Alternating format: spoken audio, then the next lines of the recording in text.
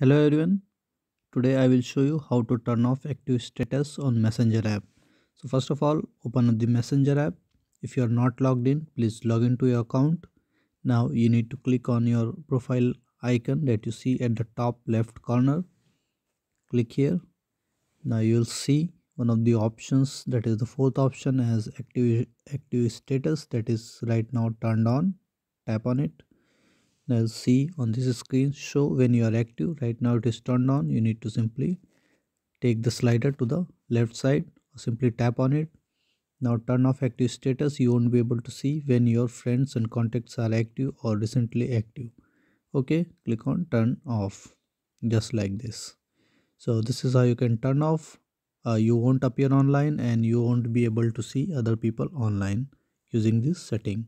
So thank you for watching the video. Please like it and subscribe to my YouTube channel. Thank you.